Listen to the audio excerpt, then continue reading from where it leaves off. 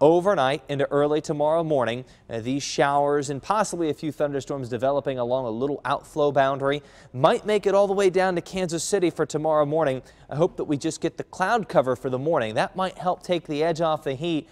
But once we get into the afternoon, we have a lot of sunshine. You don't see a lot of cloud cover there, and I think the temperatures are going to be right back where they were today. So that means highs tomorrow, low to upper 90s, close to 100 degrees on the Kansas side for Lawrence, Ottawa, and Paola. Here's how it'll shape up for Kansas City hour by hour. Few clouds in the morning, a lot of sunshine through the day.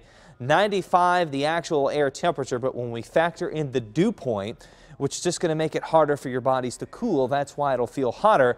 And I guarantee you we'll have feel-like temperatures around 105 degrees again for tomorrow. So that's why we call that dangerous heat, because at 105 with a heat index value, heat exhaustion is possible if you're outdoors for a prolonged length of time, 1-2 hours long. Here are some of the symptoms that you need to be aware of, not just tomorrow, but through the whole week. Excessive sweating.